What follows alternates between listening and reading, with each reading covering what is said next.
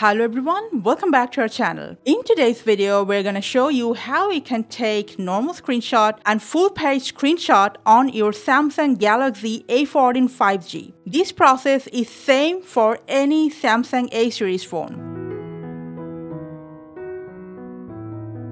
First, on your screen, open Notification Center, expand it, swipe left, and click on this add or plus sign. Then press and hold the screenshot icon and drag it right here. You can access your screenshot function from here. Now press done.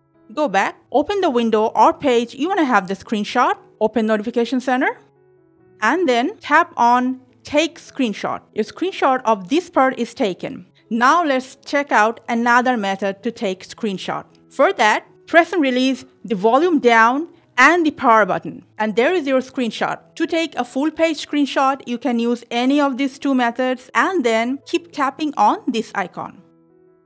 To see your screenshots, just go to gallery and you'll find all your screenshots there. And if you want to customize your screenshot settings, press and hold this icon, and from this list down below, you can change and customize the settings of your screenshot. So that's how you can take screenshot and a full page screenshot on your Samsung Galaxy A14. Why don't you take a screenshot right now and let us know in the comment section? We'll appreciate it. Thank you for watching.